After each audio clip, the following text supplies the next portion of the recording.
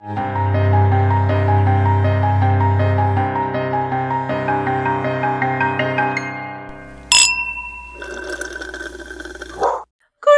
time is here. This is fun. Welcome to our Christmas episode. That's a little bit late, but I'm just so excited because when we're recording this, it hasn't happened yet. Welcome to holiday season. Happy belated Hanukkah. Happy Christmas. Happy just, life, I guess, because we're leaving 2020 and I'm so thrilled. Can we, I have FOMO. Can we do the Hasafwa, the whole, both verses? Course. Can we do it at the same time? Always. Yes. Okay, yes. 1, 2, 3, go. Christmas time is here. Wait, second verse. Okay. I feel better. No one else does, but that's okay. Everyone else feels worse. If you're the editor, do not worry about trying to line those up. They're like, I wasn't planning on it. But since we're on Zoom, it's a lot harder for us to know who's saying what at what point. Allow it to be its chaotic. It's to serve its purpose. Its chaotic purpose. Yeah. It's like when you sing in for like row your boat. Yes. Each person it's around. It's around. Around. We should actually call each other sometime and do that privately, or we see how many Hasafwas we can get through in one round. Can we do it, but not privately? Can we just do it publicly? We'll actually live stream it, so catch you later on Instagram. Everybody's going to leave Patreon. Anyway, hello and welcome. I'm so excited because we have a holiday episode that I'm forcing onto M and everybody my Christmas cheer. I'm very excited, and we're sorry it's 2 days late, but we don't control the calendar. So no, and we do control our calendar, but we're not good at it. That's for sure. Here we are. I wish I had. I mean, I did literally have so much time to do this, and I just absolutely chose not to think about it until I was sitting right here, right now. But I wish I had brought in our Krampus on the Mantle, which one of our lovely fans gave us. It's like an elf on the shelf, but just incredibly so much better. I also have always, by the way, wanted this. And the year that I finally was able to buy things, Target just stopped offering it to me. But I really want Mensch on a bench. So I love Mensch on a bench. Yeah. If someone knows where I can find myself a Mensch on the bench, I'm in the market for a good Mensch. A good Mensch. I'm in the market for a good Mensch. Not in that way, though. I think it said to clarify, very Fiddler on the Roof there of matchmaker. I'm in the market for a good Mensch. Anyway, yes, happy holidays in general. Whether you have an elf on the shelf or a Krampus on the Mantle or a Caillou on the Bayou or any of those weird. What on the what? A Caillou on the Bayou. There's a trend right now on Twitter where people are making different versions. That rhyme, like elf on the shelf. Yeah, sure. The big one going around right now is a picture of Caillou, that show about Caillou that. traumatized me as when my sister was little. I can't look at it. I think Caillou traumatized everyone, and a lot of people now as adults are like, that kid was fucking terrible.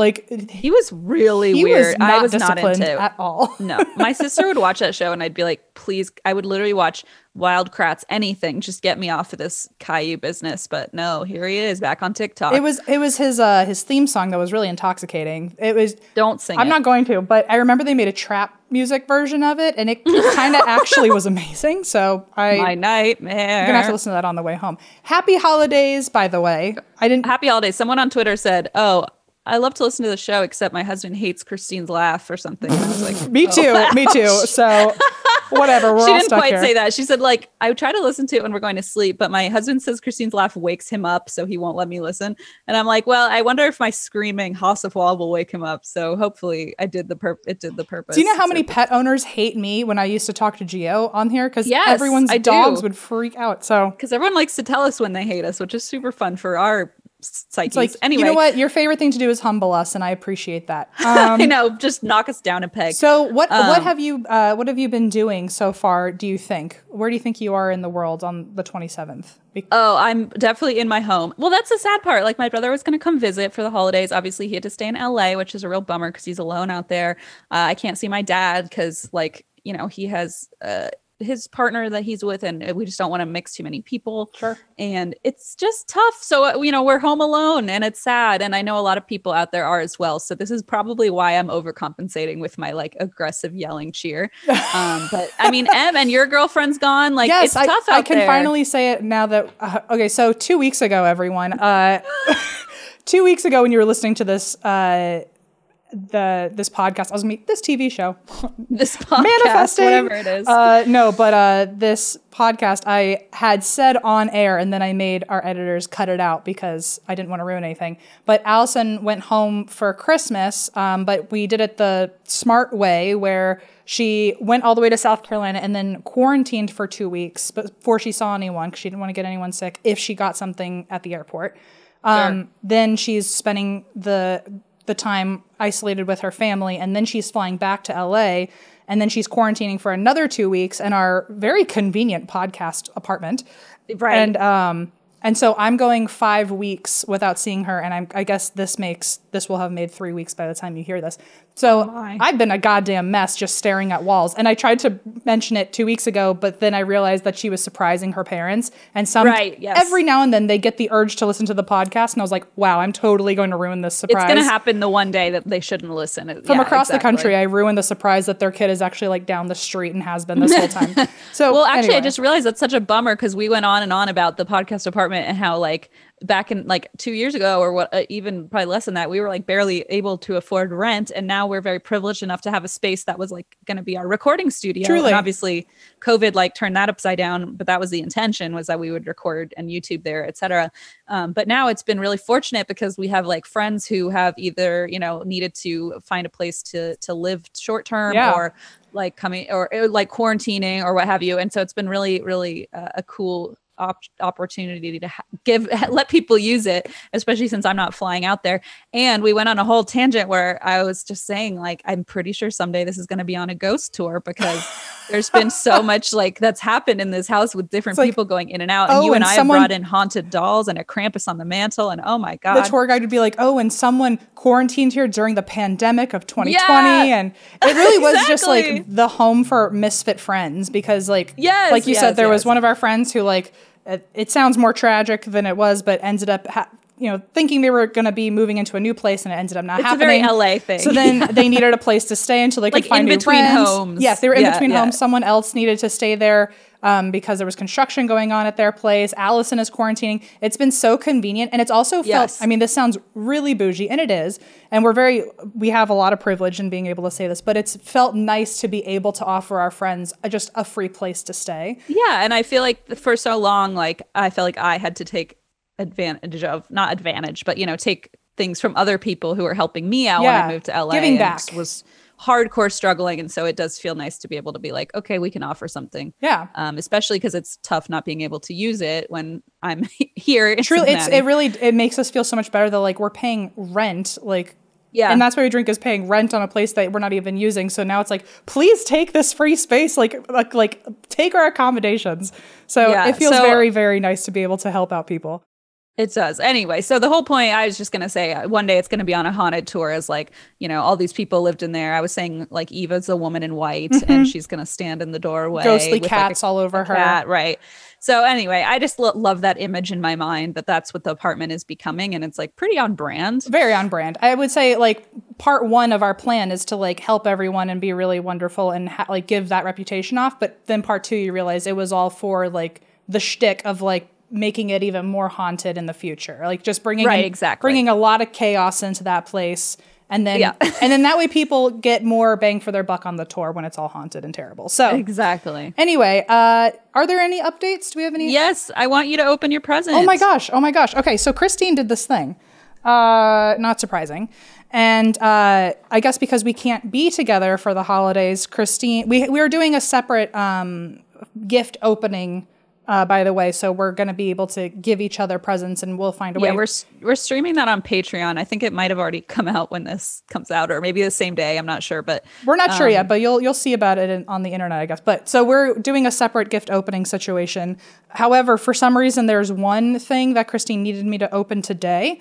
So this got overnighted to me. I had to overnight ship it, which, oops, that hurt my wallet, but I mean, it was worth it. This is just beautiful. If you're following us on YouTube, you can see what this looks like, but it's very like, this is a like HGTV packaging. Okay, right I'll here. be honest. I got a Cricut. It's so dorky, but I got one of those Cricut vinyl cutting machines. So that's how I made the little gift tag. I'm such a dork. No, it's perfect. I'm going to keep the tag. It's got a little green reindeer on it, and it says my name. And do you know how rarely my name is spelled properly? So... Well, I try my best to spell your name properly. I'm going to hold on to this one for as long as I can, just in case. So this is the reason I sent this now is because it was meant to be sent a long time, like weeks ago. So it's belated.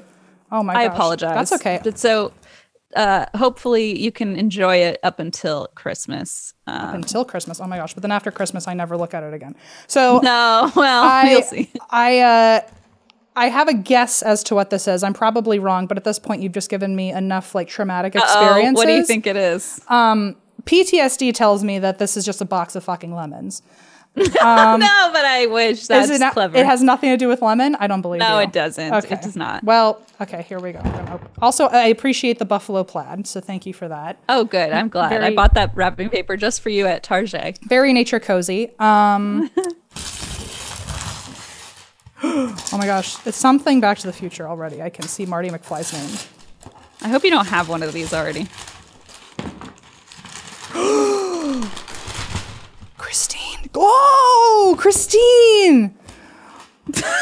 You don't have one, right? No. Oh my gosh. Okay. Wow. Okay. See why it was supposed to be sent a long time ago. I feel so bad. I see why it was supposed to be a long time ago. For those wondering, it's Back to the Future. It's an advent calendar of Back to the Future, and I'm going to lose my fizzucking mind. But also, it's Playmobil, which is like if you grew up in the 90s, it was like the fucking like brand of little knockoff Legos that you played with.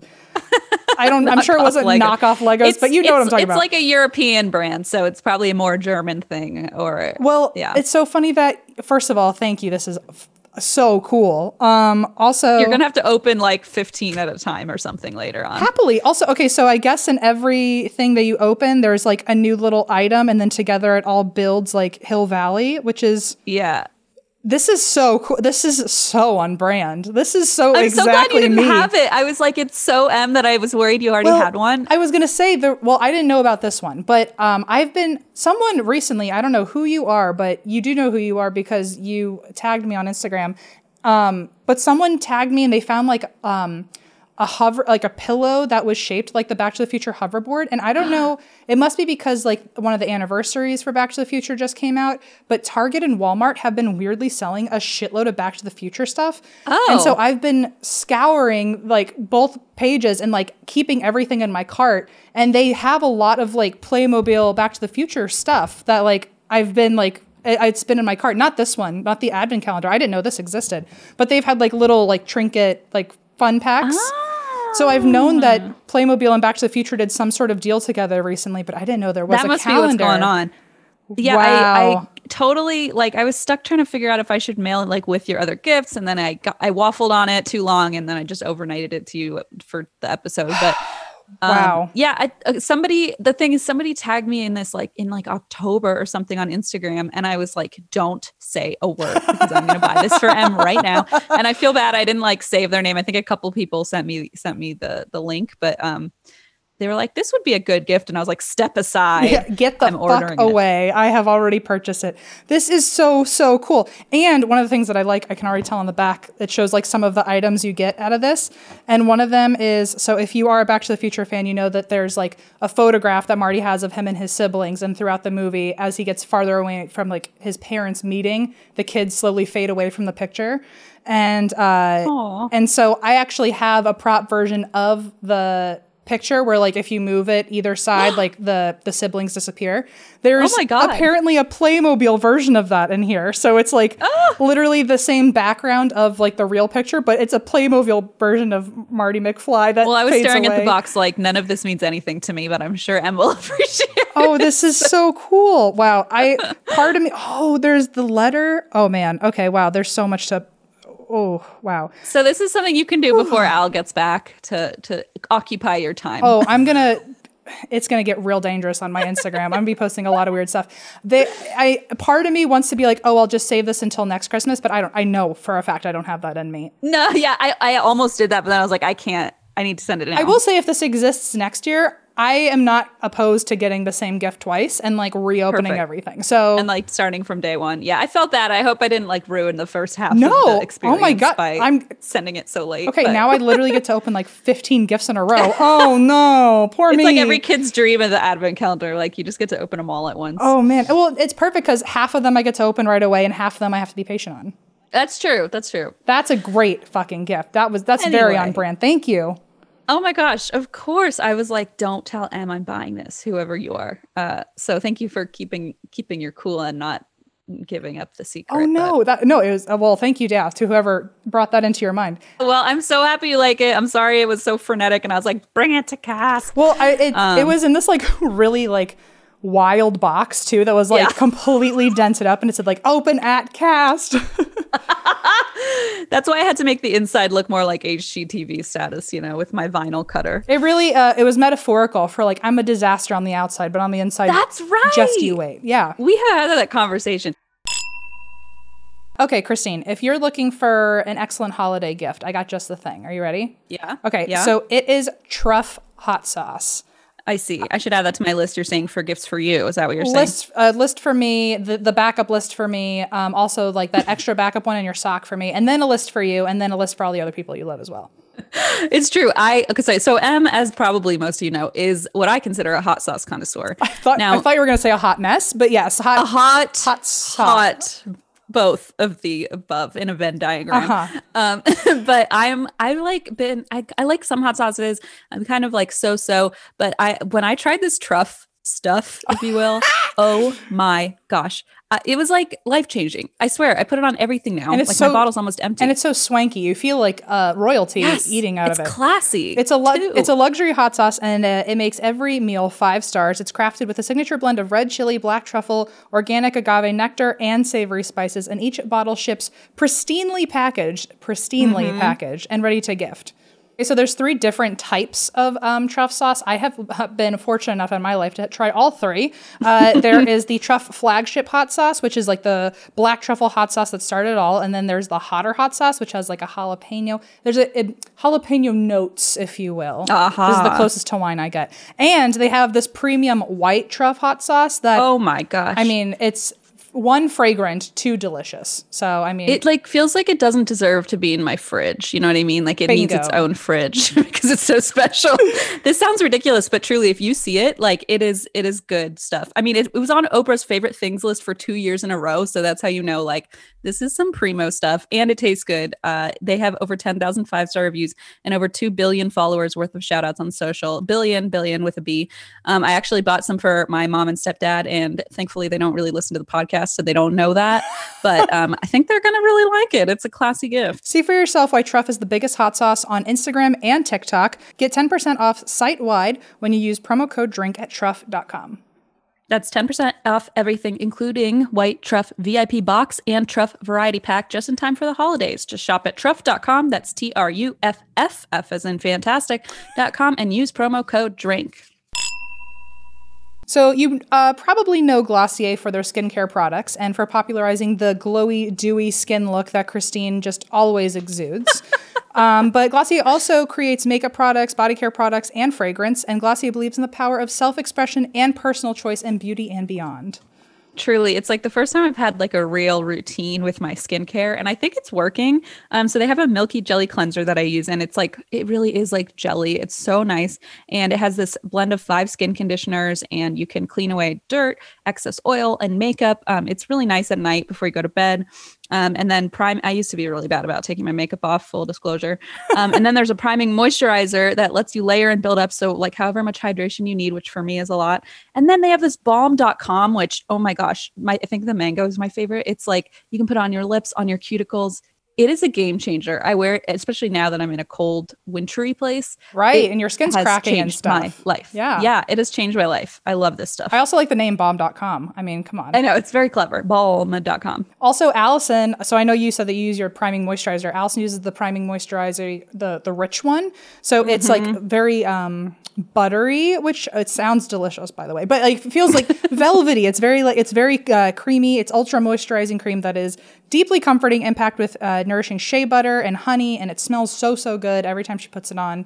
And her skin is just flawless now. So that's the one I use at night too, because I feel like when I wake up, my skin is so nice and soft. And then, oh my gosh. Anyway, it's a game changer. I have very dry skin, and this has really changed my life. I know that sounds dramatic, but it's true, because I used to just go to bed with my makeup on, and it was not pretty. And now everyone that I surround myself with, I can look at without like my eyes Your falling eyes off. don't have to hurt. Yeah, because they just look so beautiful. Their skin so special. Every time I see Christine, I'm like, wow, your skin is looking real good these days. So dewy. So dewy, so buttery, smooth. Get a 3-step routine for any skin type by visiting Glossier.com/podcast/drink. For a limited time, new customers can get 10% off your first order. Certain exclusions apply. That's glossier.com/podcast/drink. Can I say one last thing before we start, really briefly? Yes. I know this is a long intro, but my story's super short. That's so okay. I promise. Yeah. First of all, can our first note be so sorry for the 4-hour podcast? What did we do? I don't know what happened. What did we do? You guys gave us permission to start doing longer episodes, and we really ran with it. And we're talking to our listeners. Like you guys were like, "Oh no, it's good when you do long episodes," and like that was careful what you wish for. We never thought after the 200th episode we would ever do an episode longer than that, and then the very next episode or something was like just bananas. So bad. Oh my god, it was so long. It must have been JonBenet Ramsey maybe, because that was like a 2-hour. It was, yeah. Oh my god. It was that bad. One episode so I'm sorry. took us like the entire recording. It was bananas. Yeah, it was bad. So mine today is like ultra short to make up for it. But I just want to make one final note here. Speaking of gifts and mail, is that like, so I started like a mailbox here in Cincinnati, because you and I have one in LA, but like I just wanted to have one here in case I needed to like order anything, or for Beach Too Sandy or what have you.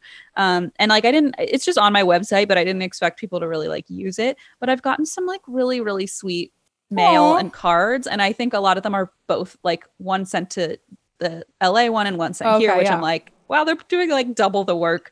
But like I got this like Hodag postcard. Oh, that's from fun. Kate. And there's stuff I got a while back that I don't have like on me right now, but like I got this little creepy Krampus card from Becca. And then, okay, you're gonna hold on. So then this is from Laura, little Christmas cards. and Becca like holiday cards. And it made me feel so special because I'm in my new house and like I'm getting holiday mail, and it just feels really nice. Look at this. Whoa, that is the Constitution. It looks like with a wax seal. It's from Greg. Oh my gosh! And apparently Greg hand wrote this and then sent one to the LA mailbox too. Oh my gosh! Like, oh my god, that's a lot of work. Oh my gosh! But it's a really nice card. And then finally, I have 2 gifts that were sent to me, which I was so shocked that people sent me like little presents. But Em, I think you'll appreciate. So first off, Ashley made these. There's a thank God those got sent, not here. I know. I think they're like, I know better than to send it to Em. It's a little lemon crocheted and a little avocado, and they're just the cutest. And the lemon, as you can see, is dirty because he went missing. And it turns out Mooney likes to carry objects around the house like he's a friggin' squirrel. Now your pets are also falling in love with lemon. Yeah, he hid it in the fireplace, so maybe he's not falling in love. Maybe he wants to destroy lemon. I summoned my own thoughts into moonshine. I was like, he literally carried it into the fireplace and dropped it behind some logs. And I was like, where did that lemon go? And it was on the kitchen counter. It wasn't like it was on the floor. So Moonshine and I were like, build a fire tonight. Build a fire tonight. Please light the fire. And then another Ashley sent me this is going to be your favorite thing. Why didn't it get sent to me? No, because you'll understand in a moment. Okay. So this was sent from Ashley, whose 10-year-old daughter listens to the show, which was super cute. And so Ashley, she was shopping online and was just listening to the episode where you called me classy trash found this shirt. Hold on. I'm wearing it today. Keep it classy and a little trashy. You know what? And it's wearing the headband. That's what okay, so then I was completely correct on my aesthetic then, because yes, you were. I don't feel as bad anymore because clearly other people think classy trash equals that weird ass headband you've started wearing. It's a raccoon wearing like a bowed headband, and it says "keep it classy and a little trashy." And I was like, "Em is literally spot on." I guess. Pretty sure I'm a fashionista. Okay, now you're move over, Tyra Banks. I got something to say. Hang on, Ashley. Look what you've done. But anyway, so I just like cracked up at the shirt and I was like, I have to show M on the show. So it makes me I feel justified and heard and seen. So thank you. You feel seen. I appreciate, I feel acknowledged that like what I had to say actually stood for something. So it worked. Thank you. Yeah. So, and Ashley, hi to you and your daughter who's 10, which is so sweet. And I'm sorry if we swear too much. And anyway, that's all. I just wanted to point out everybody, and I've gotten mail a couple, months and weeks ago, but that I don't have on me, but thank you to everyone who's sent mail. It's like, makes me feel really happy. That's all. Yeah. Did you want to shout out the address? Oh, no. I mean, well, it's on our website. You can just go there. Okay. I don't know it by offhand anyway. Okay, cool. Well, and no pressure to mail anything, obviously. I just was like so shocked that people actually went and found it. Can I do a caveat though? If it is like specifically, and that's why we drink related, it probably should come to the LA one. Otherwise, next time we're together and can open gifts, Christine's going to have to put them on a suitcase to bring them to LA for us to open together. Yeah. So I open the ones that are sent to me because a lot of times they're just like either lemon or like literally people have mailed me like open all the goddamn fruits. Lemons you want. Listen, yeah. So I usually open. So if it's like something that you don't, but if it's for the Patreon video specifically, yes, yeah. I don't open them on air. So yeah, if it goes to and that's where you drink one in LA, that's where we open our Patreon fan mail stuff. So yes, that's all. Cool. Well, your turn. Yeah. Okay. So here, because it's Christmas, I wanted to do a Christmas story, but here's the thing, really, like after Krampus, you really can't top it. So I kind of just went with like a wintery situation in general, which feels a little more non-denominational anyway than like Santa or something. So agreed. So I'm doing just kind of a winter adjacent cryptid. So this is the story. Not really. This is information on the Yeti. I can't believe you haven't done the Yeti yet. Oh my gosh. Me either. So originally I was thinking like, okay, well, like wintry, maybe I should do like the Abominable Snowman. Apparently they are the same thing. So yeah, I thought so. I always thought they were different things in my head. I don't know why. I mean, they have different names. It's kind of like how Sasquatch and Bigfoot in my head are the same thing, but apparently they're very different. Oh my gosh, I can't keep track of these cryptids. Me either. They all basically look the same. They're just different colors. So, this is the Yeti / Abominable Snowman, which I learned, by the way, I don't know how to spell abominable, and I never will. Every time I tried, it was just a different wrong version. So, that's a fun fact about me now. The red squiggle just wouldn't disappear. It wouldn't go away. I was like, what vowel is wrong here? And then at one point it was Abdominal Snowman, and I was like, I'm done. I can't figure it out. So if you are wondering, where have I maybe seen the Yeti in my lifetime in pop culture at the very least? Well, here. You've probably seen the Yeti / Abdominal Snowman on Scooby-Doo, Doctor Who, and Monsters, Inc. I think the sequel of Monsters, Inc. Also the claymation Rudolph the Red-Nosed Reindeer. My personal favorite is the segment on Looney Tunes where the Abominable Snowman finds Daffy Duck and thinks that he's a rabbit and names him George. Do we know what that is? No, I don't remember that at all. I'm pretty sure it's like arguably one of like the more famous Looney Tunes like clips, if you will. Really? Mm-hmm. But it's like I don't remember that. Like Daffy Duck is wearing like a little pink hat and it makes him have like almost bunny ears. And then the Abominable Snowman finds him and is like, I love you very much. I am going to name you George and I will love you forever. And like, it's Daffy Duck trying to get away from the Abominable Snowman. Okay. I used to watch it a lot when I was a little kid, so it's just kind of lasered into my brain. But that's my personal favorite reference of the Yeti. So, who is the Yeti? Christine asks, and here's my answer to that. Mm-hmm. The Yeti / Abominable Snowman is a mysterious bipedal creature in the mountains of Asia, usually the Himalayas. Mm-hmm. Is where like 90% of the stories come from. The Yeti is muscular, surprisingly dark gray or reddish brown, which I always think of that it is white.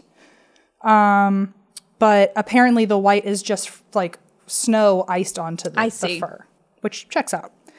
And I'll allow it. Oh, makes sense for like a creature that maybe doesn't exist. And the creature is known to be anywhere between 200 or 400 pounds.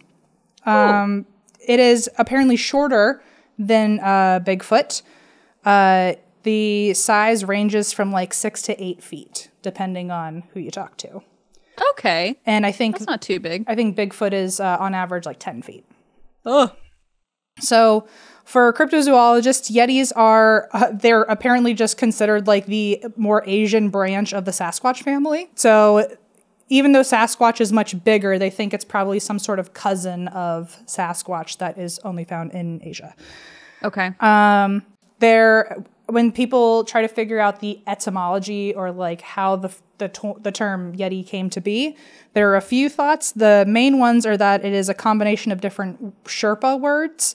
Yeti is a combination probably of Ya, which is rock or cliff, and then Te, which means animal, so like a rock animal. Oh, or cliff animal. And Sherpa, by the way, is like a group that's native to like the mountains in like Nepal. Right. So Yeti could also come from like old Sanskrit, and it could come from the word yaksha, which means a hairy being with superhuman strength, which sounds about right. Yeah, that one fits. Yeah, it checks out. And then also a lot of people have also said that it might actually not have been the word Yeti originally, but was the word Meti with an M. And it apparently in some languages or in certain dialects that means bear. So different theories on where the name came from. Just all big hairy is kind of the big hairy thing. Tying. Yes. Yeah, big hairy thing. Today's episode is brought to you by Athletic Greens, the most comprehensive daily nutritional beverage I have ever tried, and also the one that Blaze and my sister like to steal out of my cabinet and nutritionalize themselves as well. I'm not bitter about it. Don't worry. I was going to say, just like how they steal it out of your cabinet, Athletic Greens in our house, it's kind of like, when Tupperware just is cascading out of your cabinets. Yes. That's Athletic Greens in our house. You open a cabinet and you don't know what Athletic Greens is going to fall on you, but one of them is going to hit you and it's going to be great. And that's it. Whichever one you touch is yours. That's the game. That's how it works. It's the new roulette, if you will. With so many stressors in life, it's difficult to maintain effective nutritional habits and give our bodies the nutrients it needs to thrive. We have busy schedules, poor sleep, exercise, stress, or simply not eating enough of the right foods. I mean, a lot of those fall into my life, and that's where Athletic Greens can help. So they have this daily all-in-one superfood power, and it's by far the easiest and most delicious nutritional habit that you can add to your health routine today and empower you to take ownership of your health. I take it in the morning. Blaze puts it in his drink before he goes to work at the hospital, so I guess it works. He is on his feet for 13 hours a day. So it's got to tell you something. Way before we ever started working with Athletic Greens, we knew about it. I knew about it just because RJ was obsessed with them. We would always make smoothies together. He puts them in the smoothies. I mean, anywhere he can sprinkle it in or add it to his diet in some way. He's always been convinced that Athletic Greens is what gives him all of his energy. So when we started working with it, I was like, oh my gosh, I'm basically RJ. I get to just eat Athletic Greens all the time. An Olympic athlete. It's not a big deal. Don't worry. Makes me feel more athletic in general. That's for sure.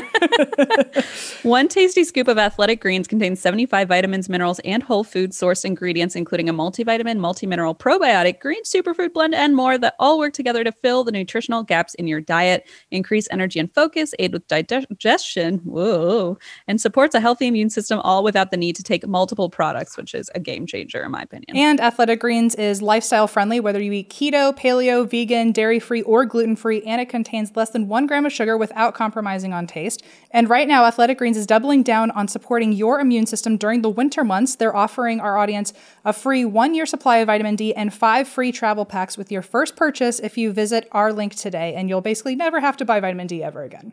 What a dream. Simply visit athleticgreens.com/drink and join health experts, athletes, and health-conscious go-getters around the world who make a daily commitment to their health every day. Again, simply visit athleticgreens.com/drink and get your free year supply of vitamin D and 5 free travel packs today. Hello.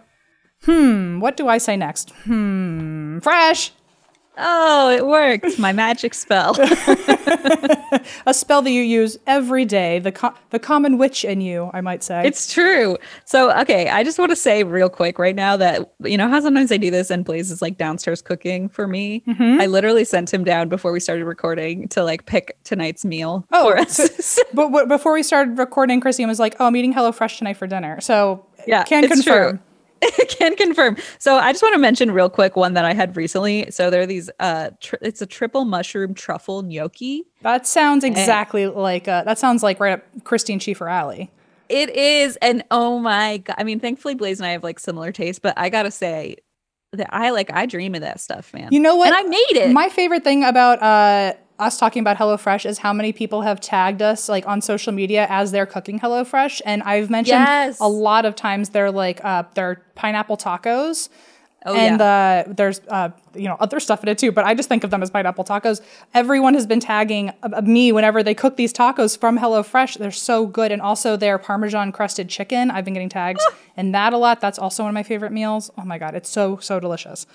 It's really great. I honestly, we're not joking around. Like, if I could just eat HelloFresh every day for the rest of my life, I would. Also, because you get to make it yourself. It feels like, oh my God, I made dinner for me or my family or whomever. But it just feels really special. Anyway, I guess we should talk about HelloFresh now. If for some reason this is your very first episode of And That's Why We Drink, welcome to the chaos. And let's tell you all about HelloFresh, which we never shut up about. HelloFresh cuts out stressful meal planning and grocery store trips so you can enjoy cooking and get dinner on the table in about 30 minutes or less. And they offer over 23 recipes each week, featuring a range of flavors, cuisines, and ingredients so you'll never get bored. One of my favorite parts is that you can cut down on grocery bills and food waste. I mean, who wants to go to the grocery store right now anyway? Not me. HelloFresh delivers pre-portioned ingredients so you're not overbuying, which is a burden on the planet and also your wallet. Mm-hmm. Let's not forget that. And they have these easy eats that offer tons of quick and easy meal solutions like oven ready and 10 to 20 minute meals if you're busy, which also I love. You can prep in advance the days you need like a 10 to 20 minute meal. It's just really, it fits into, I think, a lot of people's lifestyles really well. Go to HelloFresh.com/drink10 and use code drink10 for 10 free meals, including free shipping. Oh my God. I'm like, can I get in on that? Go to HelloFresh.com/drink10 and use code drink10 for 10 free meals, including free shipping. And that's 10, drink10. So one of the more popular stories of the Yeti, they all more or less date back to like Sherpa folklore. And one of the more popular stories from that time is the Sherpa and the Snowman. And so this is an excerpt from that. Long ago, there was a beast in our mountains known as the Tlomung, meaning in our language, mountain savage. Yikes. Its cunning and ferocity were so great as to be a match for anyone who encountered it. It also always outwit our hunters with their bows and arrows. It was said to live alone or with a very few of its kind, and it went sometimes on the ground and sometimes in the trees. Or it was sometimes on the ground, sometimes in the trees. Although it was made very much like a man, it was covered with long dark hair and was more intelligent than a monkey, as well as being larger. The people, as the people came in and more in numbers, the mountain savage disappeared. But many people say they are still found in the mountains of Nepal, away to the west, where the Sherpa people call them Yeti. In pop culture, the Yeti is just known to be like this big, massive, like shaggy ape-man hybrid with huge feet, and some people also attribute like saber-like teeth. I don't know how to phrase that. Saber-like teeth. I was like saber-tooth snowman. Okay. And a lot of people, again, think that it's white or gray, but apparently we are all wrong there. And it is known to be aggressive. Apparently it throws rocks at villagers and has been known to like abduct children. Oh, I was going to say, well, the Bigfoot is known to throw rocks, but I think abducting children is pretty next level. Yeah, this one, he really doesn't like to be bothered, apparently. No. So apparently, according to the Sherpas, this is the official definition. Or the official description of a Yeti, is 6 to 8 feet with a cone-like scalp, pointed ears, a harnessed chest area. I don't know what that means. A human-like face and a bad temperament. And they have superhuman strength and the ability to carry off yaks and even abduct children. Which I like how it's not, they have the ability to carry off children and even like carry off yaks. They should be switched. Like abducting children is something humans can do. So yeah, I can't carry off a yak like with one arm, but apparently that's the less impressive part of that. Oh my God. Sherpas have mysterious footprints in the snow, and apparently since they're known to like eat yaks, there have also been a surprising number of yak incidents or yak killings reported in the area. So that I don't really know. It could just be like they don't actually link to each other, but they're using it as an excuse for, oh, well, there's clearly Yeti in the area. Mm-hmm. The Yeti will... Here are two things... These are two contradictory facts that I found from different websites, and I don't know which one's true, but I just thought I'd say both of them. I'll pick which one's true. Okay, I like that game, yes. Okay, so one of them is that the Sherpa will only show itself to people who believe in it. Oh, like a fairy, okay. Like a fairy. But also that any man who sees the face of a Yeti will die. Oh, okay. Well, that seems... But if that was true, then why would anyone want to believe in the Yeti and like... Okay, but maybe... Okay, wait. Here, I got it. Maybe you don't want to believe it, but you do. Like, you don't want to believe there are demons, but true. You do. And so the more you think about like a demon, the more likely it is to be drawn to you and then you die. Or like even people who are like, I don't want to think about aliens because they know I'm thinking about them. Exactly, which is me in the shower every day when I'm like, wait a second, I'm alone like, and I'm going to be... If I'm to be abducted by aliens, please God, not while I'm naked. I mean, I think it makes sense, but okay. Okay, that checks out. So it could be both. It's just like you're really unfortunate if you do see one. But also, like, there's no way to know, right? Because like, then whoever saw the face would die, and they couldn't if you believe it and you see it and die, then it's like nobody can check out your story. Yeah. I wonder if that's if that's kind of built upon itself in the legend of like, because so few people have seen one, maybe they just said like, oh, they must have died when they saw him. It's like the perfect loophole because like you can't prove it, but you can't disprove it. That's okay. I'm glad we played that game because you really managed that well. Listen, I'm a genius. Oh, I can't even say it with a straight face. So apparently there's different types of Sherpa. One is called the Chudi, which they prey on goats, sheep, and yaks. And then there's the Mite, M-I-T-E, Mite, and they attack animals, but also sometimes humans. So if you see a Yeti, you have to hope that you're seeing Chudi because apparently they don't eat human beings. Got it. Okay. And the coined term abominable snowman, that term came to be in like, I think 1921. And there was a journalist named Henry Newman who created this term and actually created it. This is a fun fact, created it by accident. It was like, he did not mean to call this creature an abominable snowman. Oh, so what a very specific word to create by accident. Truly. Well, so Henry Newman was a journalist and he was interviewing an expedition, like expedition of hunters. Hunters? I think they were actually mountain climbers. Every story was like either hunters or mountain climbers who all find these, Sure. Yeti. People are in the mountains for some ungodly reason. They're doing something there, and there's not too much you can do. And they're probably pretty cold. Okay. Got it. And so he was interviewing a group that had just come back from an expedition, and they said that they found these really like wildly large footprints. And I guess these footprints were, quote, probably caused by a large loping gray wolf, which in the soft snow formed double tracks rather than those of a barefooted man. So they didn't look human and they were wildly large. And I guess the group, they couldn't figure out what these tracks were, but when you're climbing through that area, you have a Sherpa with you at all times to guide you through. And so I think that's why a lot of this ends up being like Sherpa folklore, because whatever people see, usually their Sherpa guide that's with them is there to kind of influence how the story goes. Got it. Makes sense. So they saw these massive tracks, and their Sherpa on this expedition said that it was probably tracks from the Wild Man of the Snows. And don't worry. That's just tracks from the Wild Man of the Snow. It's fine. It's like, we've never had to discuss him up until right now, but yeah. I know. Sorry, did I not tell you? We're far from home, but just know like the Wild Man in the Snow is nearby. He's been here. That's like when Blaze and I went on that freaking jaguar expedition. I was thinking the same thing. Oh my God, at like 1 a.m. What was the homie's name? Wasn't his name M or something? His name was M. Yes. How wild is that? Your maybe not your Sherpa literally, but your guide through all of that name was M. Who, by the way, I like how both M's are like, oh yeah, by the way, there's a couple jaguars. Don't worry about it. Yeah, and much like my M, this M carried an umbrella around as a fucking weapon and was like, don't worry, I got it. If someone broke into my house, an umbrella is one of the top 3 things I would grab. Oh, I know.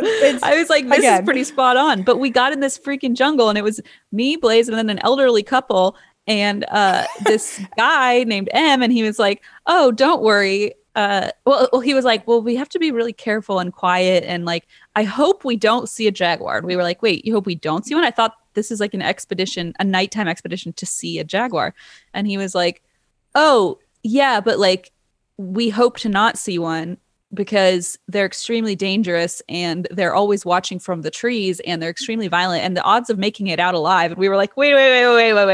Why did we sign up for this? He's like, well, you signed a waiver. But the real question, Christine, is why did you sign up for that though? When you were like, let's go on an expedition to go see jaguars. Okay, you know me, right?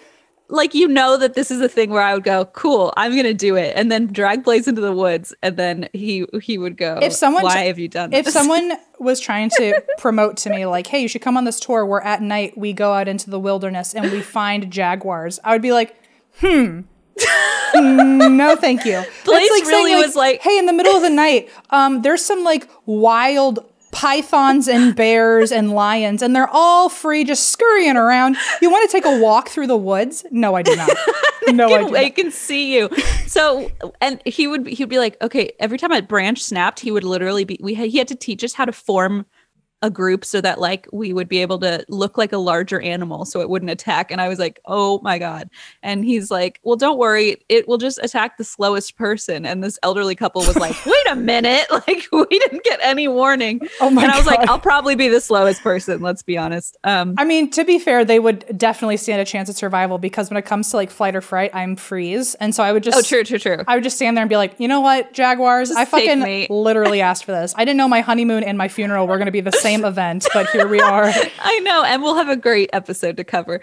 Anyway, that just reminded me because we literally got out of the Jeep in the middle of the night in this jungle preserve. I would have been like, you go out, and then I would lock the doors after they step outside. He was like shaking. He was like really scared. And I was like, why on earth are we doing this? Like, you're more scared than I am. Yeah, that tour guide. Wow. Okay. I don't think Blaze will ever forgive me for that. So, you know, I feel like in your lifetime, there's nobody that knows you that doesn't forgive you for something. Like, there's always something. There's something in each of your relationships where people can't quite trust you anymore. And with Blaze, it's only two. It's the time I took him out of the Jaguar hut and the time that I ordered a large pool to our house and pretended like I had asked the landlord. And then it arrived and the landlord was like, no, you cannot do this. And Blaze was like, you told me the landlord said it was okay. And I was like, did I? And he's never forgiven me for that either. You know, I can't think right now of a time where I have lost my trust in you, which makes me more nervous because now every day that passes by, I'm closer to the time where opportunity. It's like, I know it's coming. Like once it happens, I can be like, at least that's done with. But I can push the envelope a little further with you every day. Every day I live in fear. So it's got to be some Ouija board experience that I've forced you to do. It's going to be something really stupid. That I can confirm. Anyway, sorry. I don't know where we are anymore. Oh yes, the Wild Man of the Snow. Which sure. So they were like, what are these tracks from? And the Sherpa said, oh, it's probably the Wild Man of the Snow. Apparently, in their language, Wild Man of the Snow translates to Metokongmi. Metokongmi. Okay. Meto means unwashed, and Kongmi means man bear or snowman. So I think originally it was their way of saying like unwashed man bear or like dirty bear or something. Love it. So that was the original phrase. And so Henry Newman was asking them about this. And when he wrote it all down, he mistranslated it. So he used the wrong phrases where instead of dirty, he used the word abominable. And instead of man bear, he used the other translation, which was snowman. So very specific, like went alternate words. Dirty man or dirty bear to abominable snowman. Wow. I guess Meto, the O in that, because Metoh. Mm-hmm. Apparently, he accidentally put a C where the O is or something, and so he's not very good at this. I see. I think he was like writing quick, and the O didn't fully close in his handwriting, so he later wrote it as a C, and then that changed the wording completely. So wow, how fun. Anyway, that's how the term abominable snowman happened. It was poor journalism. Yeah, well, okay, got it. Makes sense to me. It makes sense to me too. So here, this is another excerpt. This is from a researcher named Myra Shackley, who was reporting on two hikers in the 40s and when they saw actually multiple abominable snowmen walking together. So this is in the point of view of the hikers. The height was not much less than 8 feet. Their heads were described as squarish, and the ears must lie close to the skull because their because there was no projection from the silhouette against the snow. What an oddly specific observation of like, well, I didn't see your ears poking out in your shadow, so you must have some tiny ears. That sounds like someone with big ears talking. Yeah, that sounds someone compensating for their big ears. Sounds like someone who's used to seeing their own ears in the shadows. The shoulders sloped sharply down to a powerful chest covered by reddish-brown hair, which formed a closed body fur mixed with long, straight hairs hanging downward. It was busy grubbing up roots and occasionally emitted a loud, high-pitched cry. In 1957, so I think 15 years later, there was an American writer named George Moore who, I don't know if he was actually, I think he was like a mountain climber. But he ended up writing an article called "I Met the Abominable Snowman: A True Story," and it was about his own expedition in Nepal. I love when people write a true story because then you know it's true, based completely in reality, on facts only. And so this was in 1957. His name was George Moore, and this is an excerpt from his personal experience. Tell me how much of this sounds like me, or how much of this I would describe you as. Ready? Okay, great. You already know it's going to be terrible. Already, yep. A hideous face thrust apart the wildly thrashing leaves and gaped at us. I shall not forget the faces. Grayish skin, beetle-black eyebrows, a mouth that seemed to extend from ear to ear, and long yellowish teeth that were nerve-shattering. But those eyes, those beady yellow eyes that stared at us with obvious demonical cunning and anger. That's the Christine I know. Demonical, wow. That face also says, which is what I say every time I see you. I go, oh no, not again. That dewy face with the perfect eyebrows. Weird ideas were beginning to force their way into my mind. Perhaps, but no, damn it, it has to be. This was the abominable snowman. One thing is certain, whatever science will someday discover, the creature humankind has called the abominable snowman is there in the Himalayan heights. I know, and I met it there. Sounds like he had like voice to text on. He's like, no, but wait, damn it. He's like not realizing. If he did voice to text today, you'd also see like part of his like grocery list in there. He'd be like, cabbage, no, lettuce. Oh no, the abominable snowman. Rhonda, I hate cabbage. Or you'd see like his own thinking while he's driving. Like, that fucker came out of nowhere. So, true story. The most famous Yeti hunter is a mountaineer named Reinhold Messner. Apparently, he's like the Yeti go-to guy. He apparently saw one in the 80s in the Himalayas, and he has returned often to try to find another Yeti. He leads a lot of expeditions out there. And apparently it's pretty common for expeditions in this area to be specifically to go Yeti hunting or Yeti searching. That's kind of fun. Yeah. I mean, if I'm going to go climb a mountain with potential promise of a cryptid, I'm more likely to climb that mountain. For sure. So Messner's theory is that the Yeti is just a combination of a bear and also like the exaggerated folklore about like wild animals in the area. So it's just like a really dramatic bear, like a Gemini. Both of us with beady eyes. With beady eyes. The Yeti has become a symbol in certain areas. So like it's now become almost a logo or a mascot for the area. And a lot of their companies have to do with the Yeti. There's like a Yeti hotel. There's a Yeti airport or a Yeti airline or something. Yeti hotel. Isn't that fun? Also, speaking of like I want to change my honeymoon up and go there next time. Yeah, now you can basically do the Jaguar thing all over again, except now you're climbing up a mountain. Speaking of the Yeti hotel, which by the way is a luxury hotel. Hell yeah! I want nice. Nothing less from a Yeti hotel. So apparently, all the other when it's not like in the Himalayas, the big place that people see the Yeti is in Russia. And so Siberia has also made the Yeti kind of one of its mascots. And they have their own museum/hotel/park. It's all one like compound, specifically for tourists to go hunting for Yetis while they're there. And I think it's like a Yeti themed like hotel and museum and shit. And if you were to catch a Yeti while you're there, there is a $30,000 reward. To catch one? To catch one, because they're still looking for evidence of its existence. Okay, but don't like hurt it, right? Like they don't want you to like. I don't know. There weren't any real specifics to it, but I will say that the Nepalese government. This isn't specifically in Siberia, but the government in Nepal and the U.S. together have, of course, the U.S. would get its fucking hands on this. They have regulated Yeti hunting now, where you need special permits if you wanted to hunt Yetis. And I assume, to be fair, it makes sense the U.S. got involved because I'm sure the U.S. is like the only place where tons of people go, I'm going to go shoot a Yeti now. And exactly. Like, okay. That checks Our tourists are the problem. Yeah. They were like, American tourists who like guns. I have just the thing. Yes. So there's like 3 rules basically where if you're an American, you want to go to, if you want to go looking for Yeti in the area, you have to have special permits, especially because you're like not a citizen of that area. You're not allowed to kill, but I guess you're allowed to shoot and harm. I don't understand. Ugh. And any evidence of a Yeti must be handed over to Nepalese authorities. So, because I guess they are still desperately looking for like proof that this thing even exists. So they're like, look, if you with your guns think you can help us out here, go for it.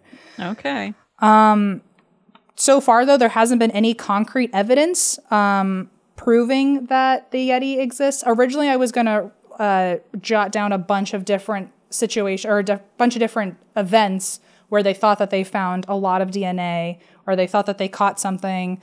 But if I'm really summing it up, every single time they've ever caught something, it ended up being like an animal with mange, which is weird because mange means that it's hairless and this thing is covered with fur. Maybe it meant like it was like patchy hair or something. Maybe, or like really tough hair or something. Yeah. And anytime starting in like 2011, they've tried to do like DNA analysis. I know in 2013, there was like 40 specimens that were all suggested to be Yeti DNA. Every single one of them came back as like normal animals, except for 2 of them, which came back as literally a Himalayan brown bear. And then in 2017, they did the same thing with even more specimens, and it all came back as animals we already knew. I'm glad you didn't tell me everyone, because I would have literally gotten my hopes up about every single one and been convinced. I had a hunch that might happen. So I was like, I'm just not going to even be a tease. But most of the DNA has come back as common animals like literally cows and dogs and things like that. Others have been more specifically different strands of bear that are only found in that area. So it kind of really strongly proves that like, okay, they're just bears from far away. Right. And also those bears happen, I think all bears can. I'm not a bear expert, shockingly, but at least these bears can like walk on their hind legs. Yeah. So a lot of people think that like, oh, okay, so it's just... You see one on its... Yeah. It's humanoid. It looks like it's bipedal. Yeah.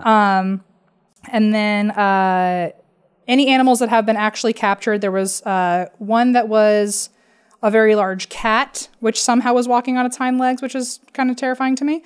Or a dremo, which I don't know if that's just a word in that area and it translates to something else here, but it's basically like some sort of bear hybrid.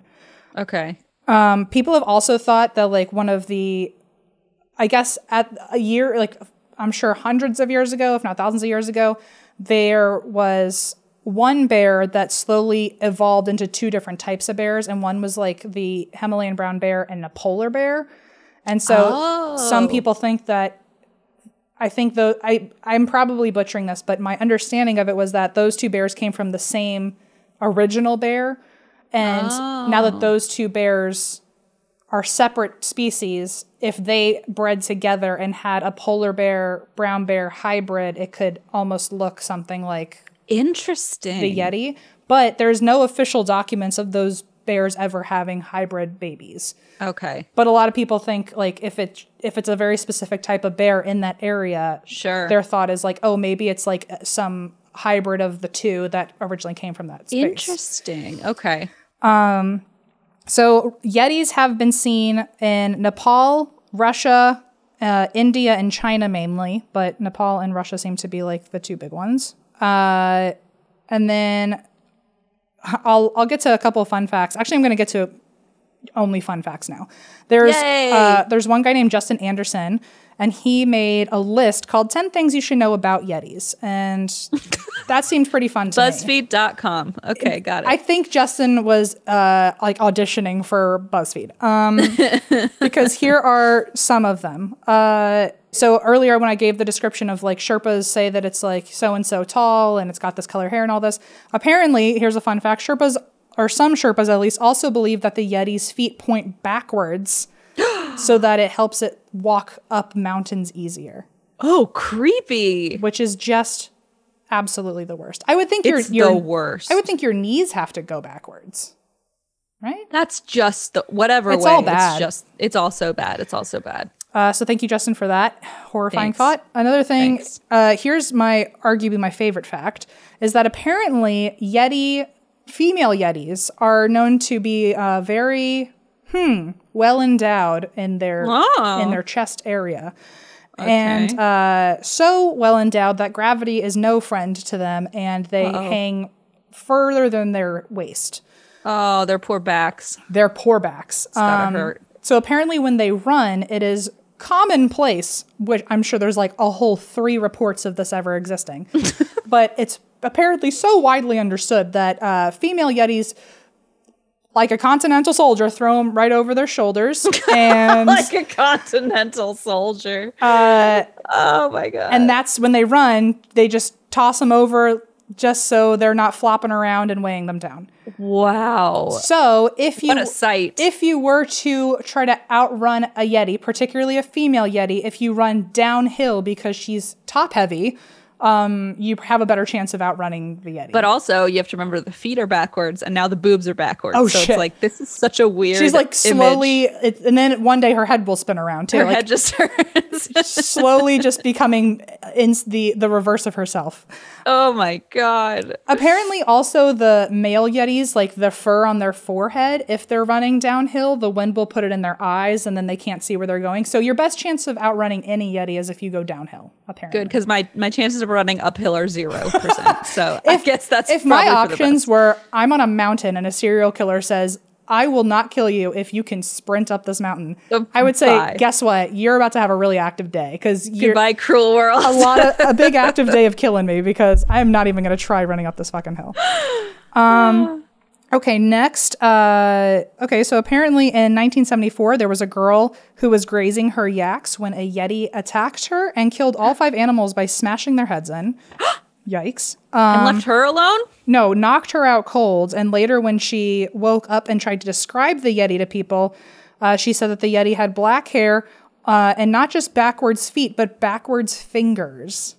Oh God, this thing is just getting worse and worse. It just keeps inverting on itself. How do fingers become backwards? What does that mean? I guess they bend the other way, which is just the worst. Hey, guess what? I hated all of that. That was fucking terrible.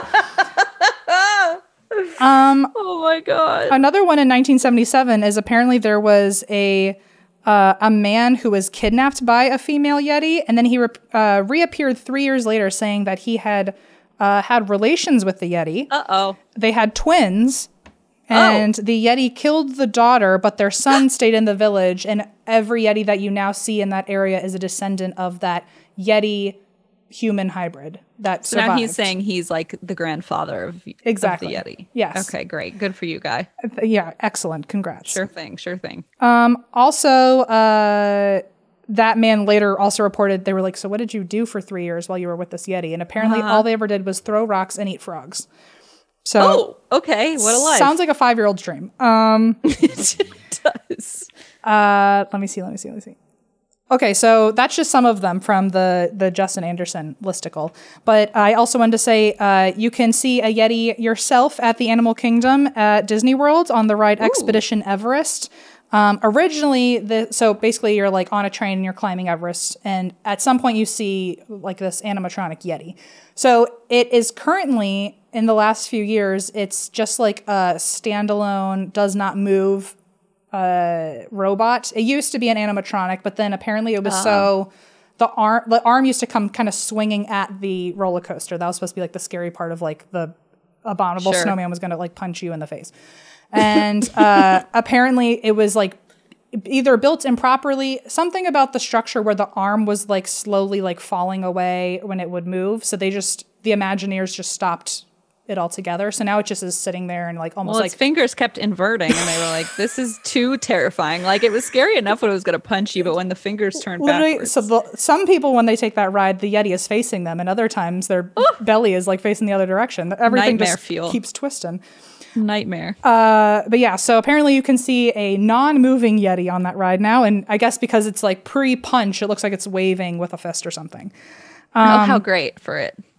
So also speaking of Imagineers, which by the way, have I ever told you there was nothing I ever wanted more in my life than to become an Imagineer when I was a kid? You have not, but that fact doesn't surprise me at all. You'd be great at that. When I was little, one of my biggest, first of all, I had a few big tasks I planned to accomplish when I got to be an adult. None happened.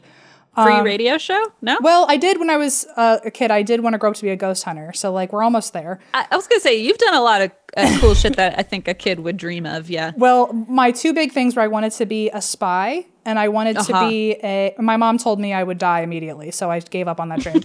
Well, she wasn't entirely wrong, I guess. I won't even walk up a mountain, so she's probably right. And then the other thing is I wanted to design roller coasters. So that's a good one. I thought that was going to be so fun, design sets of amusement parks and stuff. And but apparently you have to have degrees in animation and have gone to architecture school. And I was like, that sounds like a lot of fucking work. It sounds like a lot of engineering. Yeah. So Imagineering. Yeah. So and I remember watching one time some old documentary about how they designed the robots for the Little Mermaid ride or something, and I was just so enamored with it. Oh. Anyway, I will always be jealous of Imagineers because it's the one really, really big thing I just never got to do. Well, the only thing we have in common in that respect is I also wanted to be a spy, and I carried a notebook around and would write Harriet the Spy and would write everything down. But I did work at a PI company as an investigator, so I guess sort of. Yeah, I imagine a lot of spies actually have a much more boring job than we think. But I wanted to be the spy kids. So yeah, same. I had all the both little would die. I had all the little gadgets back then where you put your headphones on and you had a sonar and you could listen to something louder. And I would spy on my parents and then I would the night vision goggles where you could decode things. Yeah. I had those journals where it was invisible and you couldn't see what it said and you had a certain code that you had to say into it. Oh my God, I was obsessed. And I was convinced I was a spy, by the way. I was convinced that nobody even saw me in those night vision goggles. I know, you were just stumbling around. And my dad would be like, go to bed. Yeah, I would be spying on my parents and they'd be like, okay, sign the divorce papers. And I was like, this isn't as fun as I thought it would be. Sorry, Mom and Dad. That's the saddest, but also most accurate. That was entirely right there a mood. I felt that it was so real and accurate. And the worst part is then you take off the spy thing and you can hear it because they're yelling. So you're like, I didn't even need those spy headphones. Someone out there, I can hear it through the doorway. Someone out there who grew up in a really healthy, well-adjusted family. Blaze and Allison. Oh, Allison is probably listening right now going, oh, that's really so much sadder than you realize. But I'm over here I totally get it. Blaze is I've met your family. I don't doubt this for 1 second. Anyway, sad story. You're from a broken childhood when you wanted to be a spy and you would practice by listening to your parents argue. Yeah. Yeah. I mean, it really taught both of us well, I think, in the most fucked up way, but we learned skills. All alone. Okay. Oh yeah, Animal Kingdom, the happiest place on earth. Whoops. Right. So there's one Imagineer apparently named Joe Rohde, Rohde, and has this personal mission, Joe does, to teach others about the Yeti in any way possible. And you can at him on Twitter. You can find Joe Rohde at Twitter and ask him any question you want about Yetis, whether it's simple yes or no questions or about the Disney maintenance of that ride. Wait, is it about just that Yeti or Yetis in general? I'm not sure, but I bet you could take your chances and roll that dice. Because I have more questions about the boobage. I also have more questions. I bet and Joe I don't Rohde, want him to be freaked out by my presence, I think we as a team could probably reach out to him and just see what he has to say. I think he would probably block us both, but we could try it. Wow, that would not be the first time someone blocked us on Twitter, right, Christine? Nope, certainly not. So, move on. On BuzzFeed, there is a definitive ranking of monsters by a BuzzFeed writer named Katie Heaney. And apparently Yeti ranks second, just behind Bigfoot. And because apparently the Yeti is basically Bigfoot in snow. So love it. This is the quote. I don't mean that to be dismissive. One could also say that the Bigfoot is Yeti without snow, but the Abominable Snowman suggests that it is meaner than Bigfoot, or at least severely misunderstood, and it's even harder to see, which makes it the perfect monster. Which I think is a fair argument of it's Bigfoot, but even more difficult to track down. Yep. So more fun facts. Alexander the Great actually demanded to see a Yeti when he conquered the Indus Valley in 326 BC. Okay. And the locals said that they couldn't give him that experience because apparently Yetis didn't live in that low of an altitude, which, like, way to cover your own ass. Because Love it. can you imagine if Alexander the Great conquers an area and then is like, here's my one request. And you're like, yeah, no can do. Mr. Get me a mermaid. Uh-oh. What do we do? But so apparently they denied that request real quick. Another fun fact is that in 1951, one of the like most legendary mountaineers, Eric Shipton, had his own personal collection of photographs of Yeti footprints that he had taken on expeditions. Oh, cool. And he apparently all these footprints were at least 16,000 feet above sea level. And he sold his personal collection of photos for $7,500. Aw. And then in 1959, probably my favorite fun fact is that there was a guy, Peter Byrne, who was visiting this temple. So this is a weird thing. Apparently, a lot of like the Himalayan temples or monasteries had random body parts that like on display that were said to be Yetis. So like there's one that is specifically to this day, there's like a skull of a Yeti. Oh. And if you donate to the monastery, that's when they'll let you see the skull of the Yeti. Love that game. That's fun. Yeah. And apparently there's like 2 or 3 places, like one has the skull, one has like a hand of a Yeti, one has something else. So Peter Byrne went to the particular temple that had a hand of like a severed hand of a Yeti. And he wanted one of the fingers, and he did what he needed to. So he brought a double, like a whole other finger. He brought a finger with him. I guess he had a friend who was like some sort of primatologist, or I guess there was a finger that this guy offered him and was like, here's a random ape finger. Okay. And so this guy, he somehow had enough time to take off the finger of this severed hand and then replaced it with this finger he brought with him to the temple. What a jerk. So that way it would look like there was still a whole hand and no one would know that he had taken a finger. So he took the finger. Somehow he knew literal President Jimmy Stewart. President Jimmy Stewart, excuse me? Isn't Jimmy Stewart an actor? Or is Jimmy Stewart a president? What am I thinking? I don't think. I'm thinking of Ronald Reagan, how he's an actor and a president. Jesus, that's what I was thinking of. Oh my God, I was like, what is wrong with me? Okay. I was like, I don't want to answer this because we've known that like both of us can dig each other into a hole. No. Sorry, I was thinking of Ronald Reagan because he was an actor and a president, and then I heard Jimmy Stewart and put both of them in my head together. I see. Sorry. I see. Okay, so he did know Jimmy Stewart though, and while I guess he also happened to be in town. But my favorite is that you said President Jimmy Stewart, and I went, like I was not even gonna correct you. I was like, okay, I guess. So confident. It's okay. But so so they happened to be in town, Jimmy Stewart and his wife Gloria, and this guy who had the finger was like, oh, let's meet up for coffee or something while you're in town, with the finger in his pocket. Told them that he stole the finger. And then basically they said, oh, well, we're heading to London next after this. And this guy convinced them to smuggle the finger out of the country to London. And oh my gosh, so what a jerk. They did it by Jimmy Stewart's wife hiding it in her lingerie case, which like the TSA was not going to look through. Oh, of course. And, or customs was not going to look through. And to this day, that finger is now at the Royal College of Surgeons. And the DNA ended up proving it was a human finger. So he literally stole a human finger and then had it taken out of the country, and now it's on display as like a stolen finger that Jimmy Stewart helped smuggle in. And then the last thing I'm going to say is when you and I were in Boston during the blizzard in 2015, Boston had its own Boston Yeti. And this was just a guy that started trending on Twitter dressed like a Yeti walking through the blizzard.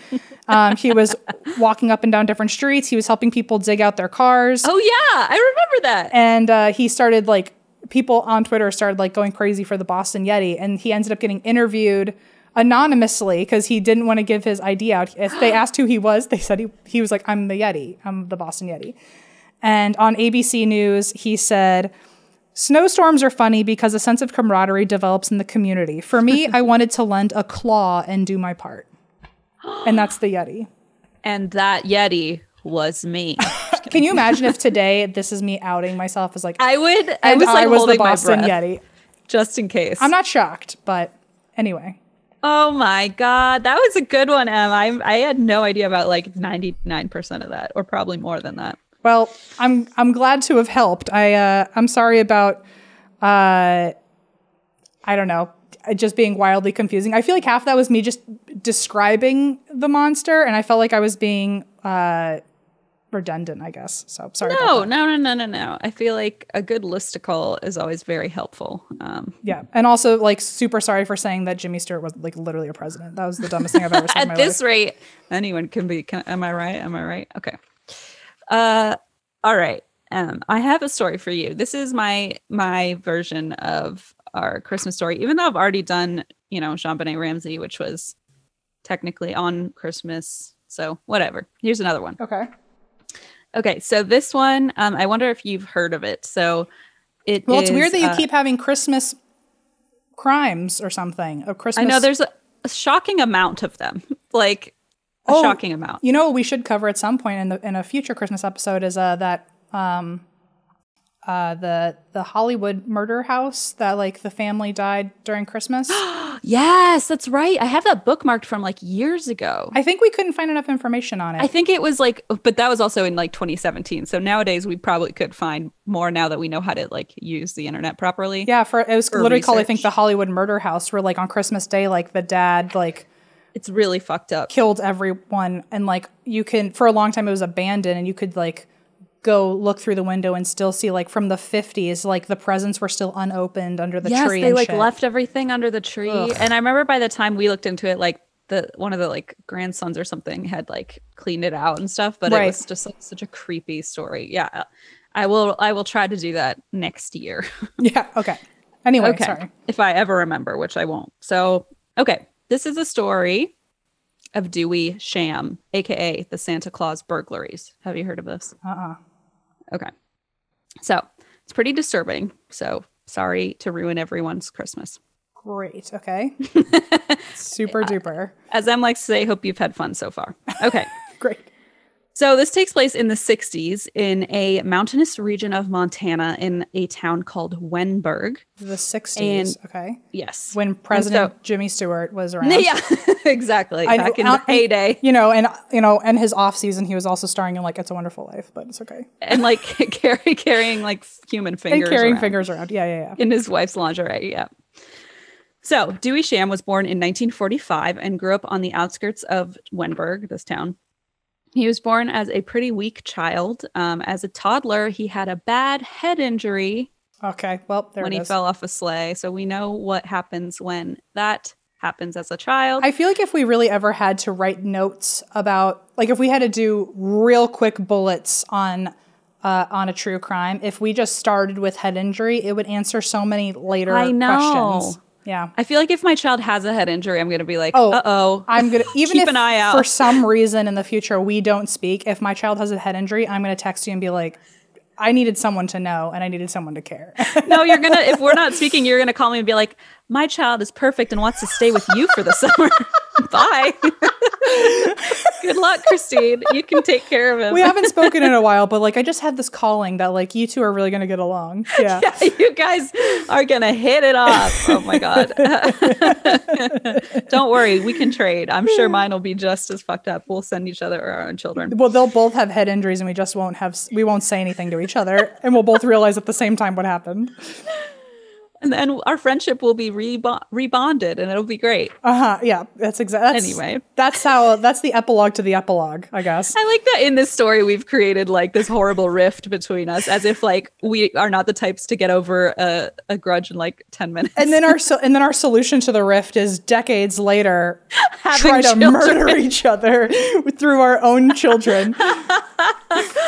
Oh my God, it's pretty good. I like it. Somebody, Eva, write that down. I want to write a new We'll write a plot movie. Yeah, we'll write some. We'll shop it. We'll do a little manuscript. Just like, I want to star Hugh Grant as my husband. Can I do that? Okay. Great. Okay. We both know it's going to be Jude Law, and even if it's not, literally will hire Hugh Grant and you'll go, oh my God, you guys got Jude Law? That's crazy. That's exactly it. The other day I was like insisting that Jude Law was in something and Blaze was like, Christine, that's not Jude Law. And then we looked it up and it fucking was Jude Law. And I have never felt so vindicated. But then the next day we were watching something and Blaze was like, you're not going to say anything. And it was like a trailer. And I was like, say anything about what? And he's like, that Jude Law's in there. And I was like, that wasn't Jude Law. And he's like, Christine, that was. We just finished on Marvel Monday this week. We finished Captain Marvel. And there were so many times you're so lucky my phone was busy because I was on Instagram Live. I would have sent so many pictures of Jude Law and been like, oh my God, it's Jude Law. But I also might have only sent pictures of Brie Larson and been like, wait a minute, is that Jude Law? Wait, is he in it or something? See, that's what I don't even know. He's the bad guy in Captain Marvel. That's what it was. We saw that and Blaze was like, you're not going to say anything. I was like, about what? He's like, about Jude Law. And I was like, that's not Jude Law. It was Jude Law. Anyway, this is embarrassing. Shocking. It's just shocking. It's a gift. It's a curse. Uh-huh.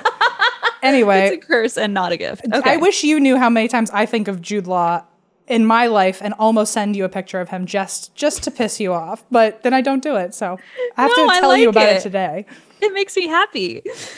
Okay. Anyway, back to this horrible crime. Okay. So he had this head injury as a child. Not a good sign. And the head injury caused other health issues, including a hearing sensitivity, as well as an extreme personality shift that manifested mostly as violent outbursts. He was also born with a congenital heart defect, so just all around like a pretty weak child. Unfortunately, his parents died when he was really young. So basically, he's just like, the life's had it out for him, I guess.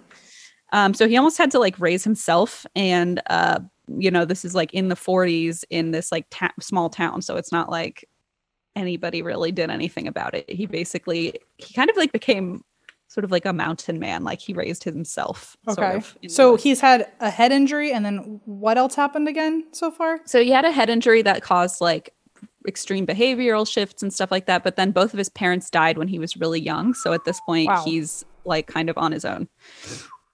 He lived on the outskirts of town, like I said, but he he never left the area growing up.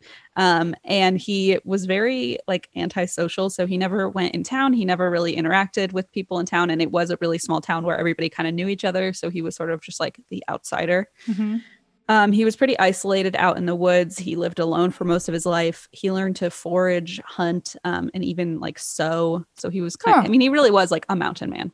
Sure. He was probably the Yeti, actually. Actually, hold on. he was the wild man in the snow. Wait a minute. We figured it out. It's making a lot of sense now. I have a finger, actually, of his. Oh, my gosh. So people were like somewhat wary of him, but he'd been there for so long that they just kind of like, I don't know, ignored it and left him alone. Sure.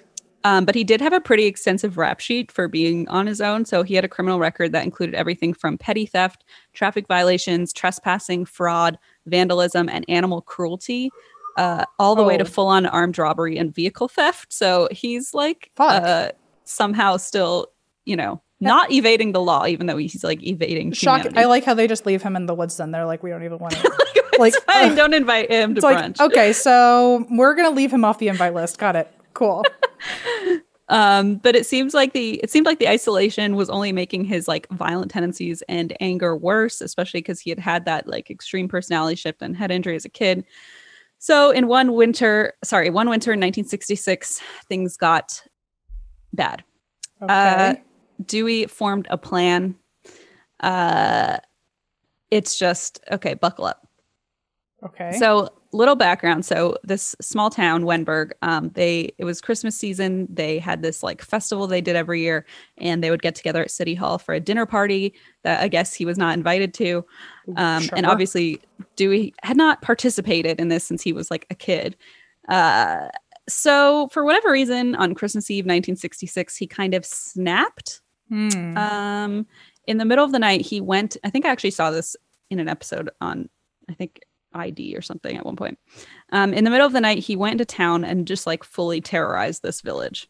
Oh, shit. So remember, this is like a long time ago. So they didn't have alarm systems or anything like that. So so this is just all very fucked up. But one of the most fucked up parts, remember how I said he'd like learned to sew? Mm-hmm.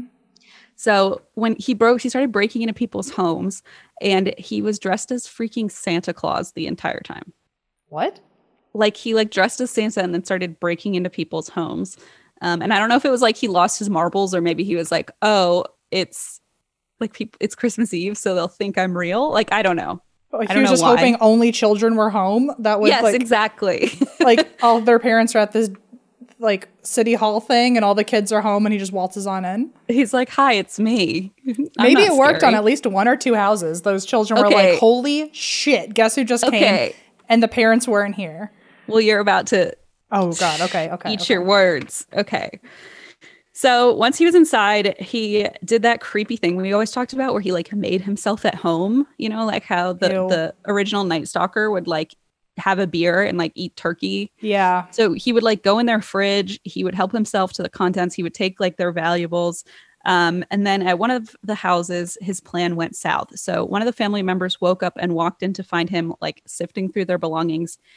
And it was a toddler. It was a little kid. Oh, shit. So this little kid walks out and sees him. And I guess his Santa outfit worked because the kid was like, "Oh, what are you doing?" Like, oh my gosh. Just like thought it was Santa, I guess, which I guess that makes sense. I guess that, I mean, okay, in that one circumstance, though, that's wildly convenient. Like, yes. What a way to, maybe he knew what he was doing, but more than I thought. I don't know. He didn't, like, kill the kid, did he? Did he just, like, "I'm Santa, goodbye now, up the chimney I go"? "I'm Santa, goodbye." Up the chimney I go. Oh, my God. Okay, so he also had his dog, Lo, with him. Okay. Which, like, poor dog to be even, like, living with this man. He was bringing a dog into these houses? Was his dog a mute or something? I assume the dog was like very well trained. Can you imagine if you decided you were going to break into everyone's houses and bring Geo? Okay. Well, okay. Let me tell you how fucking fast you'd get arrested. To be fair, I don't even know how to sew anything. So I assume this mountain man knew how to like train a dog. Or, well, he was also like, I remember he had gotten in trouble for animal cruelty. So I don't know like what the fuck this guy has done. Right. Okay. But he had some sort of, I guess, hold on this dog. But the dog was like friendly enough so it didn't like attack the kid. I don't know how he like pulled this off. But he did not kill the child, which is how we know what happened, basically. Just to give you like give everyone a little warning. Did the kid get to meet the dog too? Can you imagine if you were the kid and you were like, "Where's the fucking reindeer? This dog? Here, it's a German Shepherd." Okay, got it. You're gonna fly away on tramp. It's like growling at you. Right. Yeah. But so the guy literally talks to the kid and then he's like, the kid's like, "What are you doing?" Or, I guess it's a toddler, so I don't know how well they can speak. And he basically just like talks to her and is like, "Oh, don't worry." And then like gives her a snack and says, don't tell your parents. And then before she can like go wake her parents up, he fucking pieces out and like, well, sure. Yeah. Town. Goodbye. I am Santa. Goodbye now. And especially like if your toddler comes in and is like, "I just saw Santa," you're like, okay. And he had a dog. Well, like, for the rest of my life, every Christmas morning when our child's like, "I saw Santa," I'm going to be like, where was Santa? Where did he go? Did he take mommy's pearls? I don't know why I assumed either one of our... You said it so like a little haunted Victorian doll. Did he take mommy's pearls? Like, in what universe do either of our households have pearls? But that's besides the point. Oh my God. Okay, well, did he take the steak out of the fridge? I guess is the ultimate question. Did his weird like scoundrel dog just like show up and not bark? Oh my God. Okay. So anyway, now this creep has stolen all the shit out of people's houses and like even interacted with one of the kids. So he and his dog start to head back home and he's on his way back out of town when he hears a commotion. And he's convinced that like they've called the sheriff and he knows that he's, had this like bad criminal record. And so he's like, shit, I'm going to jail. So he hides out. And or maybe did the kid? Do you think the kid like told the parents and the parents believed the kid and then like he thought? Yeah, I think that's probably what he thought happened because he like pretty soon after he left he heard like commotion and he was like, oh my God, they're calling the police. Like I've outed myself to this child and now yeah. But instead of sirens, he hears them start singing. Okay, in this town. Okay. And they're singing this like weird song that they sing every year that doesn't quite totally make sense to me, but I guess this maybe is a Montana thing. And the lyrics are like, what? You gonna fucking hold my hand and sing about how much you like want to date me or something again? It's even better. Here are the lyrics. Fahu forest, ahu Taurus, welcome Christmas, come this way. Fahu. Are you serious? You don't recognize the song? I'm starting to. So essentially, this town is having this Christmas party in the town square despite all of his horrible crimes. And like some sort of miracle, his congenital heart defect just sort of healed. Okay, Christine, got it. And his head injury was just magically reversed, and suddenly the hate in his heart was replaced with love and adoration. You did a good job. Wait a minute. So, I got way farther than I thought I would. So he and his dog Lo turn their snowmobile around and they race back into town, still dressed as Santa, to return all the by the way, up until now, you have not said snowmobile until this exact moment. I know. Because at this point, I knew that I'd be giving up. Are you sure you mean sleigh? Sleigh. Stolen goods. So for the first time in decades, Dewey participated in the Christmas festivities. He even sat at the head of the table for the Christmas feast. Then they all held hands and sang their weird, unintelligible song together, and he carved the roast beast. The end. Okay, hear me out. So I think I heard my skull crack. What an out-of-body experience. Okay, well, I feel way dumb that it took that long. Okay, phew, this was really stressful. Does Dewey Sham spell Dr. Seuss or some shit? Dewey Sham is a synonym for wet blanket. It took me a long time to come up with all this shit. Oh my God, Dewey Sham. Oh, that's funny.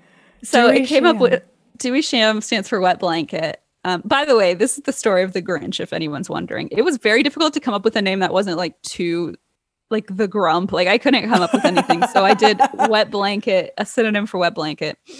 Dewey Sham, that's genius. It really sounded like a real fucking person. Oh, good. I was like, Blaze, who is this? And he was like, I don't fucking know. And I was like, okay, good. The town was called Wenberg instead of Whoville. Like who, when, Bergville. And let's see, head injury. I just assumed that the Grinch had a head injury. Montana, though? What a weird thing to I couldn't find it. So do you know where Whoville actually was located? In Dr. Seuss's mind. I don't know. Yeah, on a fucking snowflake.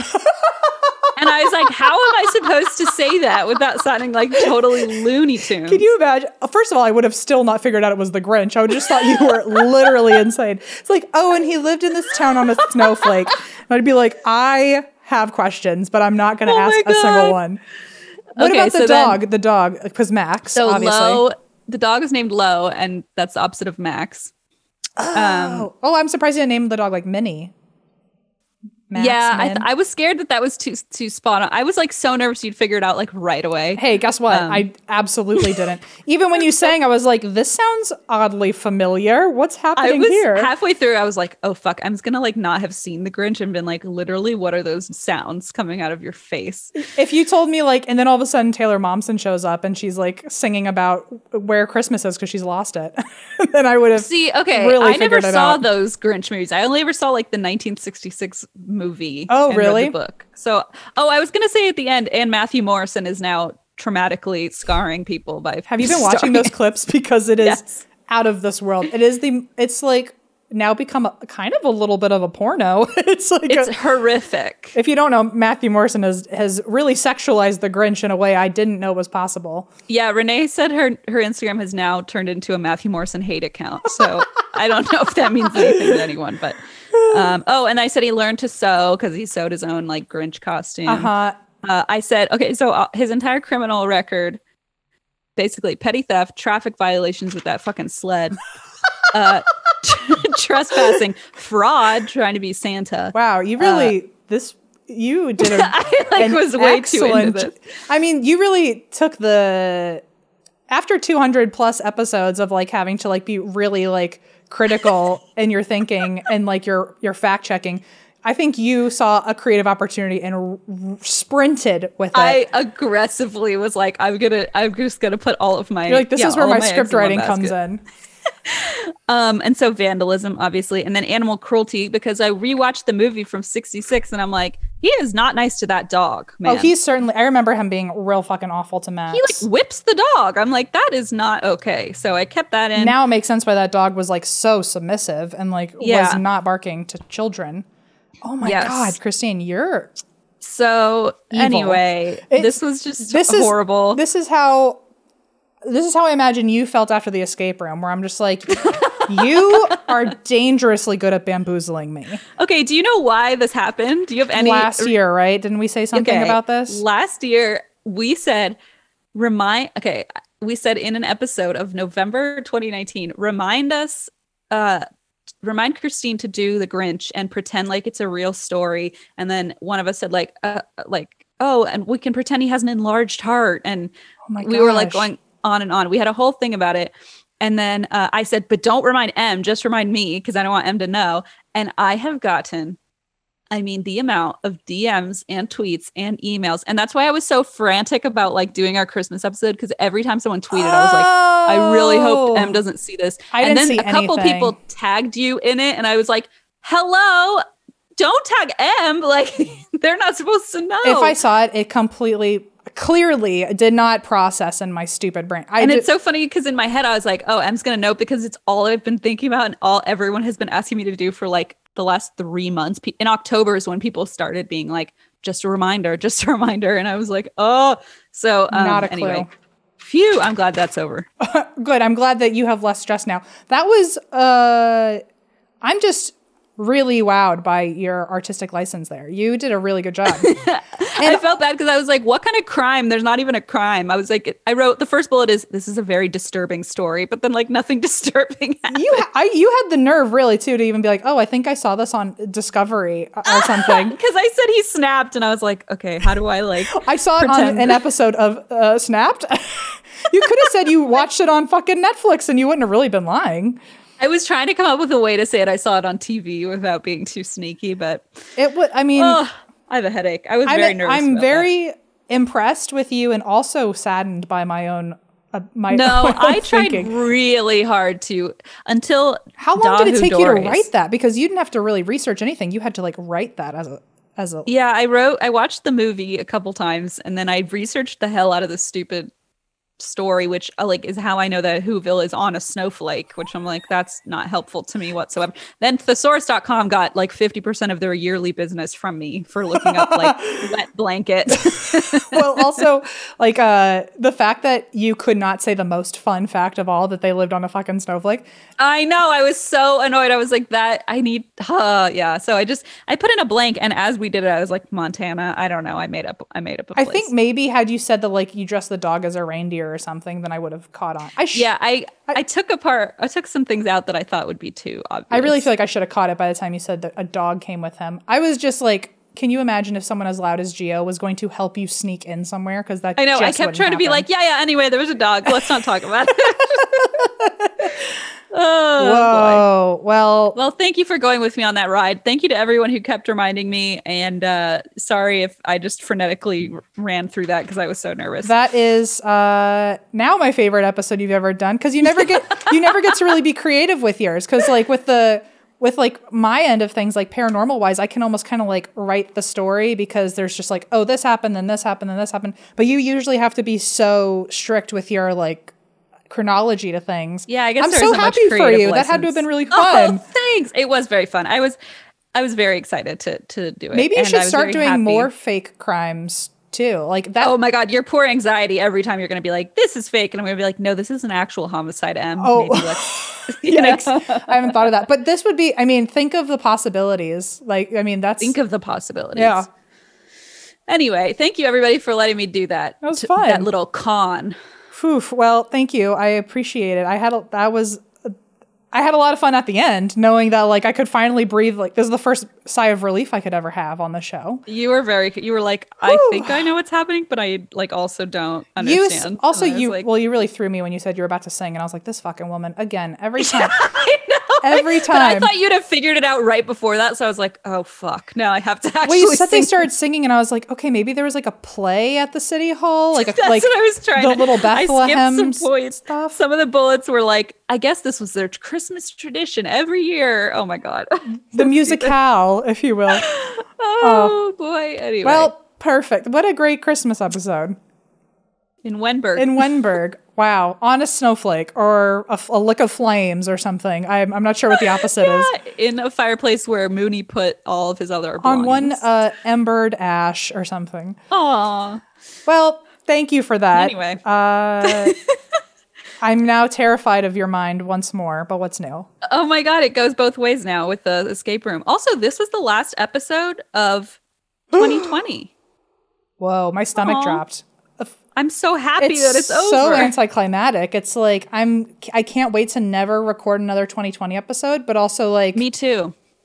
Whoa. Oh, so I guess at least we didn't end on like a real murder. We ended on like true. A classic story. Well, last year we apparently made a lot of predictions about 2020. That's right. And we refused to do that. They went real wrong. Yeah. So yeah, people still quote us about that. So maybe when we make predictions for 2021, we just say, hopefully it's a lot fucking better than 2021. Because like this one. Yeah, but we're also not getting our hopes up because we don't want to jinx it like we did last year. Please God, let something normal happen in 2021. We were literally joking about like a quarantine at the end of 2019. Like, are you fucking kidding me? No, because you like taught me the word quarantine. And we were like, how crazy? Can you imagine if that happened nowadays? It like full on. We were really fucking up with our 2020 talk. So I'm just gonna let 2021 do its thing, and I'm not gonna try and like put my opinion on it and see what happens. Okay, how about when something really, really, really cool happens in 2021, y'all tag us about this episode and be like, just so you know, it's 2021 right now, and I'm listening to this episode, and something really cool happened. And you reversed it. Yeah. You reversed the curse you put on all of us. And then people will just tweet us good news about their lives in 2021. So yes, and this is me saying you're welcome. For that. You are. I saw it coming. I said it. Yeah, we did. I fucking said it. We're doing it again, Em. Oh my God. We're doing it again. Okay, let's at least hope that like it's not as bad as 2020. That's what I'm. Let's hope. Let's leave it at a that. little bit. Let's just fingers crossed. Okay. Okay, fingers crossed. Whew. Anyway, we will see you in 2021, everybody. Oh my God, this could be the year we meet our kids. Wait a minute. Okay, goodbye. The year we meet our kids. Oh my God, Em says this every year. I can't wait to say it in 2022 also. All right, you better get cooking then. Ooh, and that's why we drink. Woo.